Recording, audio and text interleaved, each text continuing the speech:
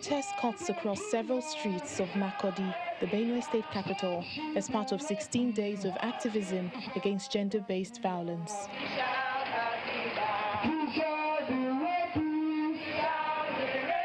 This protest is seeking justice for Karen Happuch, a 14-year-old girl, Benue state indigene, attending a private school in Abuja, where the incident allegedly took place earlier this year.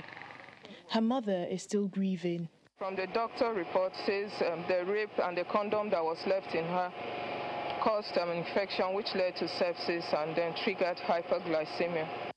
Addressing the protesters at the Benue State House of Assembly, the lead CSO called on the Ministers of Education and Women Affairs to step up for Karen. In our minds, Karen did not die. The protesters then meet with the representative of the wife of Benue State Governor, Dr. Eunice Autumn, who gives assurances that the government will wade into the situation. We've tried to be able to be part of what is happening and to understand and get as much information as we can.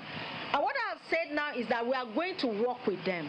We are going to sit with them. We are going to look at the best options for us to follow, and together, including you, we should be able to take a decision going forward.